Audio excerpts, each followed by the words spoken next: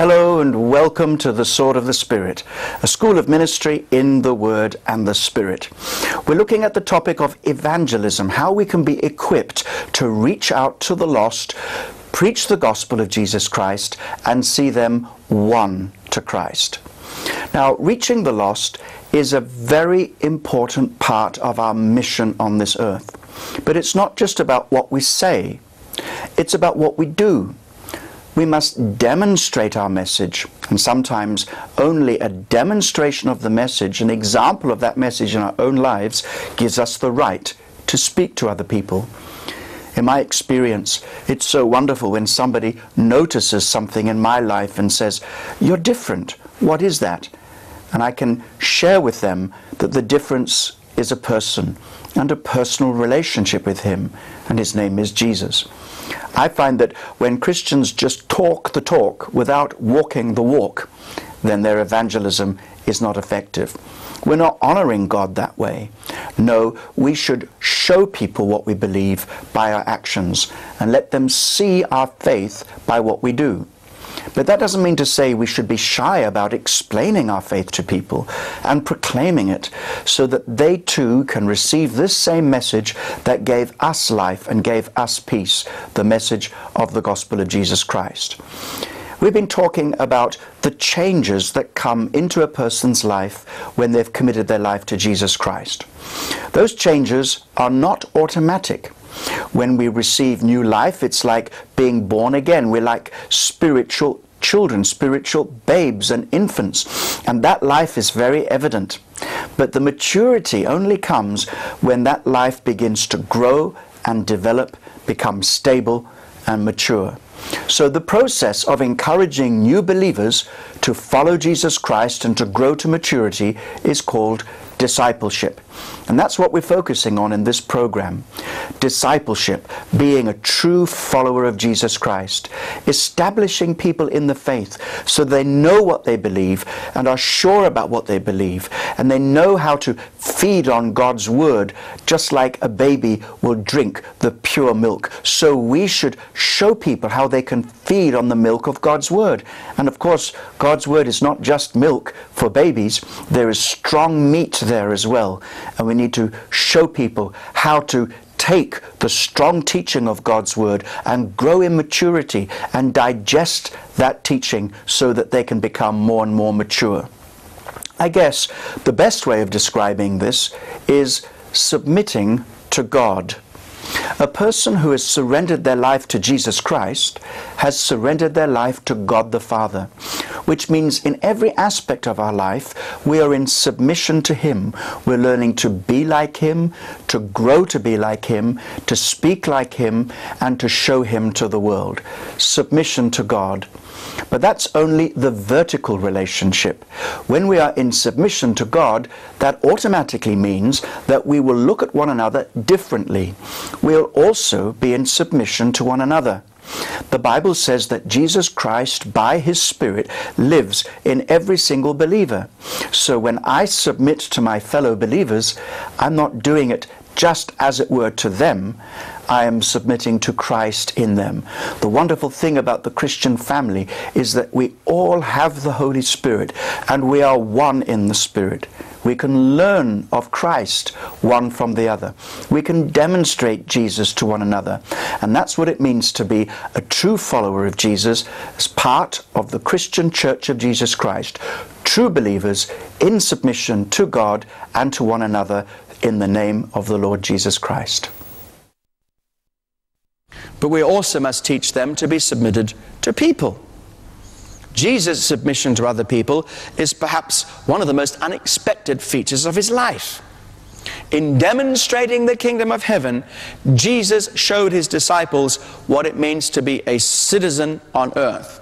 So Jesus meekly submitted to His parents, His cousin John, the weekly synagogue worship, the Roman and the Jewish authorities in the payment of taxes, the high priests, Pilate, and He even submitted to the nails on the cross. Well, as a human, it was putting Himself under human authorities. And in that way, Jesus gained the right to exercise authority himself. It follows that if we are making disciples and who want to live and minister with Jesus' authority, they must live and minister as Jesus lived, under the authority of others. And I stress that because, you see, today there is this rebellion against authority. People think that they're so smart to be whatever the authority says, they're against it, and they've got their own point of view. That's democracy run riot. I want to tell you, in the kingdom of God, there is not democracy, but submission to the will of God. And so people seem to think that they can vote amongst themselves on which part of the Bible they will follow or not. Or when it comes to obeying the laws of the land, they can say, well, it doesn't really matter, I'm free, I'm in the kingdom of God, as if the one meant that you had the right to disobey the other. Not at all. We are to submit to every authority that God has ordained, and the secular rulers as well. And so we must teach them that in the church there is submission to leadership and to authority. In the home, there is submission to leadership and authority. We must teach wives in these days of rampant feminism that submission to their husbands is a Bible principle. We should teach children in these days of rampant rebellion that they should be submissive and honoring and obedient to their parents. This is kingdom living, friends. Kingdom living. God has set authority. God has set order in the church. God has set order in the home. God has set order in marriage. God has set order in society. And so if we say we're in submission to the will of God, we're living under the order of God, then let's see it in the way in which people are in submission to one another. And one of the great marks of Spirit-filled living, Paul says in Ephesians chapter 5, is being full of the Holy Spirit, singing, making melody, speaking to yourselves in psalms and hymns and spiritual songs, making melody in your hearts to the Lord, submitting to one another in the fear of Christ. It is submission just as Jesus submitted. That's how we have to learn to teach our new disciples of Jesus Christ, whom we have reached with his love. A key element in this also is dependence. We must teach disciples that they have an interdependent relationship with other members of the body of Christ. Jesus depended on others. He depended upon others financially. He depended particularly on a group of women who were wealthy, who supported Jesus and his disciples out of their means. He was ministered to by wealthy women. He depended on others. He depended on others. He valued others for their friendship and companionship. And even in the hour of his cross, he depended upon Simon of Cyrene to carry his cross for him. And so this shows us a basic principle of Christian service. Disciples who want to give and minister to others must be willing to receive and minister in dependence upon other people. This is the body principle coming again. And so we show that even the apostles must also remain disciples. They never stop learning, they never stop listening, they never stop receiving from other people. The moment a disciple becomes closed to input from other disciples, almost by definition it seems they cease to be a disciple. A disciple is a learner, somebody who is saying, I am ready to learn. That's what the word means, disciple, mathetes, learner. And so if we are all learners, there is only one teacher. That's our great rabbi, Jesus Christ. We're not to call people master, Lord, and teacher. There's only one teacher, only one Lord, only one Jesus. And we're all in submission to him. And even mighty superlative apostles, they are also called to be in submission to the body of Christ, and to be in submission to one another, and to receive input from others, and to be discipled. Everyone must be discipled if they are going to disciple others. And increasingly across the world, believers are understanding that the purest and best way to be discipled, and that is to be part of a small group, whether it's a cell group, a home fellowship group, or something like that, a group where there's accountability under the leadership of the church, to be accountable to one another and to be dependent upon one another. Not this hopeless dependence in which we hang upon each other and we depend upon each other like crutches rather than walking strong in the Lord, for each person must carry their own load. But it means sharing with one another's burdens and so fulfilling the law of Christ. Must also teach these disciples to be truly anointed with the Spirit. And we will see that part and parcel of becoming a Christian involves both water baptism and spirit baptism, being baptized in the Holy Spirit.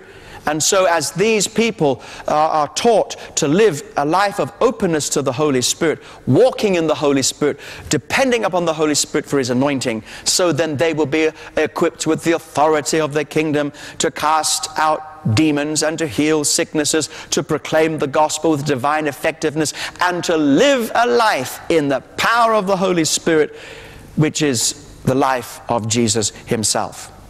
And so we see the link between the service of Jesus Christ and the Holy Spirit.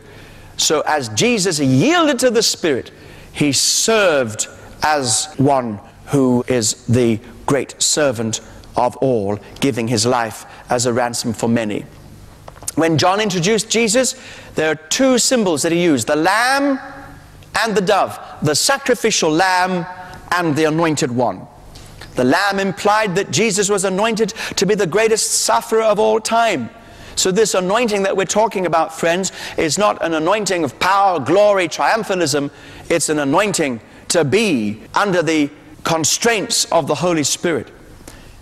It's an anointing to be a servant of the Lord. It's an anointing to endure hardship and suffering and to demonstrate that we serve Him, perhaps sometimes even more powerfully at those times than any other time. So God wants us to be anointed to live a life of sacrificial service, to move forward into the perfection of Jesus Christ, not just to speak in tongues, to prophesy, and to cast out demons. The Holy Spirit is the Parakletos, the one who is called alongside to help disciples get close to Jesus and to get close to others, even if they are not ideally lovable people.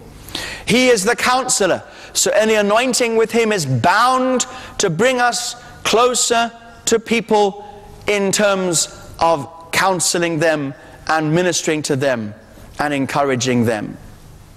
So we are calling people to live the Spirit-filled life and to receive from God this characteristic hallmark of Christian living, Spirit-filled living. 2 Timothy 1 verse 7, Paul says, God has not given us a spirit of fear, but a spirit of power and of love and of a sound mind.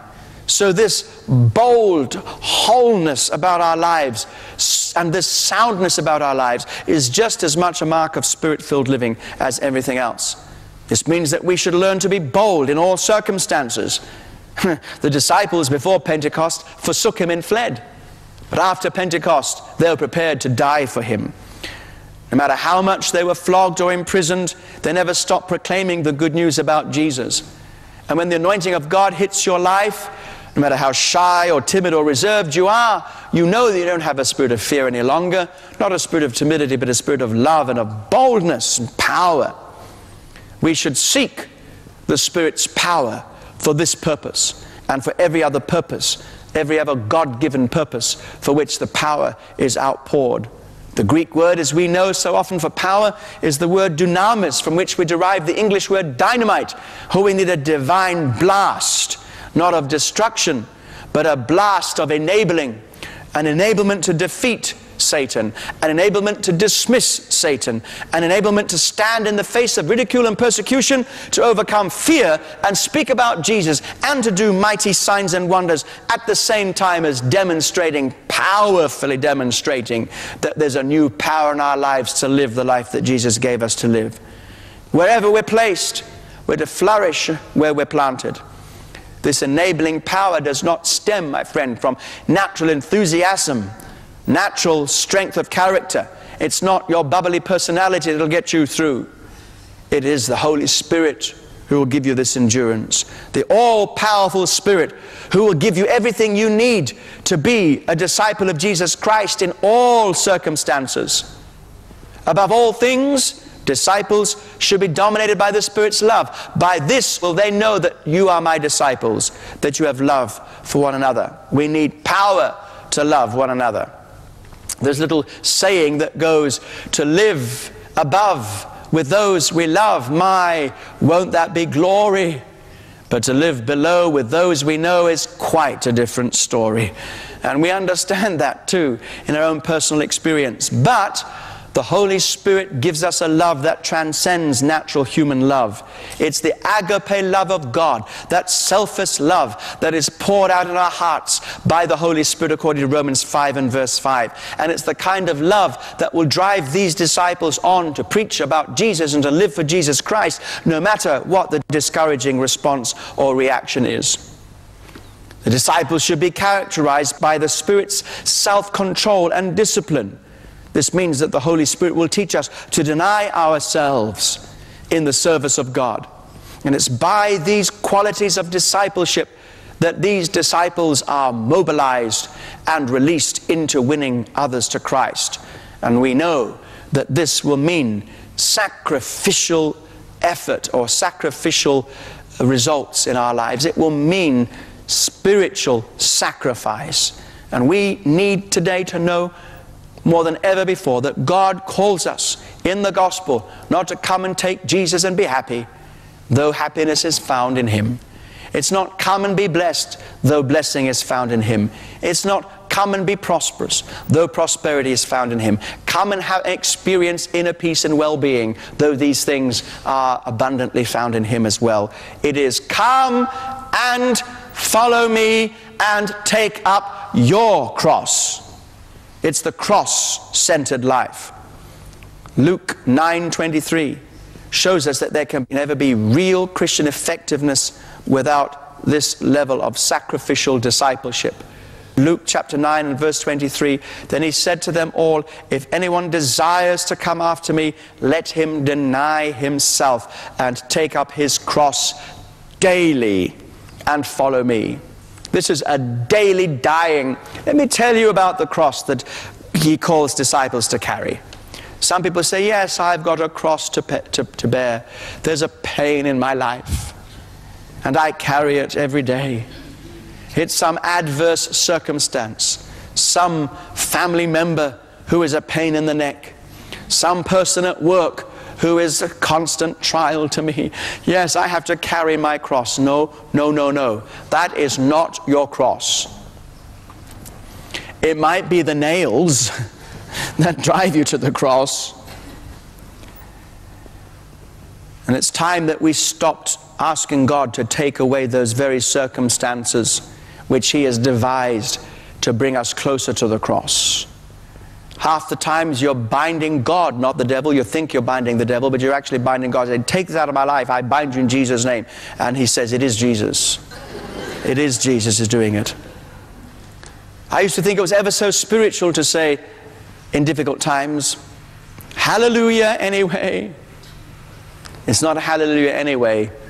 It's hallelujah because we can give God thanks for all our circumstances, even the painful circumstances, because it's those painful circumstances that act like nails that remind us that we must take up our cross. Now, what does it mean to take up the cross? It's death, that's what it means. It's death to self. That's what it means. And that's at the heart of discipleship. He says, you cannot be my disciple unless you take up your cross. You cannot follow me. You cannot learn from me unless you take up your cross. For the whole purpose of my life was lived in the light of the cross. I came to die. And if you're going to follow me, you must also die. Die to self. So it's not an adverse circumstance. The cross is not that. The cross is destruction of self. Take up the cross, deny yourself. That's what he says. It's the denial of self, not even self-denial. That's a big difference. Denial of self and self-denial are not the same thing. Some people can be full of self-denial, but full of self. They're just denying it all the time. And some of the religious practices like fasting that people get into, all kinds of religious deeds and actions, and they think it's all so spiritual. All these methods and rules and regulations about how you get close to God, they don't work at all. They have a show of holiness, but they have no power in checking the flesh. There's only one thing that will deal with the flesh, and that's the cross. And there's only one power that is strong enough to wield the cross in your life, and that's the Holy Spirit. And so it's by the Spirit you mortify the deeds of the flesh. And that means by the Spirit you take the cross and cut that cross into your life, and you nail yourself to the cross. Hallelujah. By the grace and power of God. So these new subjects to the kingdom are not to be full of pride and self-will, but they must be full of obedience and submission. And there's only one thing that makes that happen. That's the cross at work in your life. So take up your cross daily, Jesus says. Why? Because when we go to bed at night, we want to get up in the morning and leave it there and just sort of leave the cross behind. So don't forget the cross. You've got to take the cross today. So before you are fully dressed, your shoes or whatever, don't forget, take up your cross. Take up your cross daily. And so as the subjects of the kingdom, we must obey the commands of the word of the King. We must obey the promptings of the Spirit. And in doing these things, submitting to God, we will then experience the authority of the kingdom. And so we must establish this in disciples' lives. As we serve self-sacrificially, then the authority of the kingdom and the anointing of the kingdom attaches to our lives. If we sacrifice our own proud self-reliance and learn to depend and to accept on the help of others and the Holy Spirit in particular, then we can live effectively. So that's why God tells the servants of God, us, to live and depend upon the promises of God so that we can serve according to the demanding standards of the Word, to submit to the leading of the Spirit so we can serve the hurting and the power of the Spirit, to submit to other believers so that we can serve one another in the body of Christ, to submit to society so that we can serve in society the people around us. Hallelujah. Wonderful examples that we see in the New Testament in this way. And so we need to teach these principles in our evangelism. And it often depends on the way we preach the gospel. If we preach Christ crucified, if we preach repentance, if we preach forgiveness of sins, and if we preach commitment to Jesus Christ and the power of His resurrection and the coming of the Holy Spirit, we have all the makings of a disciple.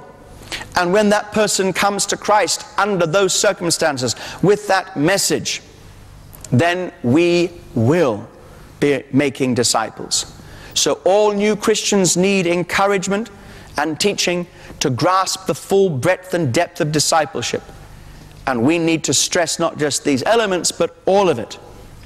And the fruit of this is that we will see disciples take their place within the unity of the body of Christ. Not just reconciliation to a single individualistic relationship with God, but to be part of the new person who is the body of Christ, the new man. Ephesians 2 verses 15 to 16 describes that Jesus' death unites Jews and Gentiles, making one entity out of two, and the great single purpose of the cross is to create this new single person through and for reconciliation. This means that every disciple has a personal relationship with God and is organically united with all the other members of the universal body of Christ. We touch on this in Glory in the Church. We see time and time again how that when we come to Christ, we come to the body of Christ. We are part of the beloved bride of God's Son. And so when we stand together, we stand as the body of Christ, as God's agent in the world. Disciples need to take their place within the body like that. Peter describes us as a royal priesthood, 1 Peter 2 and verse 9, showing that we are to serve the King sacrificially through worship, seeking in our lives to bring Him glory in all kinds of ways, through praise, worship, prayer, thanksgiving, as a corporate person together. And when we do this, we are demonstrating that we are a holy people, a royal priesthood, and a holy nation.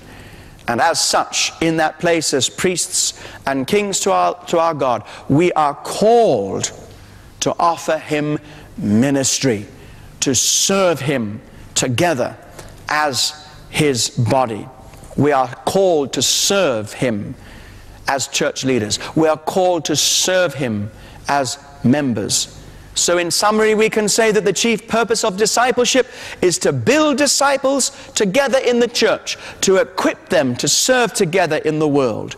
And the proclamation of the good news of the gospel is to be announced in the context of full-rounded discipleship, so that God has disciples on the earth living for him, standing for him, and serving him. Christian discipleship under these circumstances will be delightful. It will be genuine gospel obedience, genuine good news. And we will demonstrate good news and be good news to the world when we serve as the church like this. And that's when there really will be glory in the church by Christ Jesus. For nothing attracts people to God more, and nothing has evangelistic impact more than lives which are truly Christ-like. And so we see the importance of making disciples for Jesus Christ. It takes a disciple to make a disciple. And we need to have that commitment, not just to win converts and to say, well, we had 30,000 decisions. But it means taking those decisions and making sure that every single one of them is not just an external decision, an individualistic decision, but it is a commitment to Christ and his body, thereby reflecting the light and the glory of God into the world. That's what we're called to be, and that's what we're called to do in our evangelism. God bless you as we come to the end of this session, and we're going to come straight back into the next session to pick up from this point. God bless you.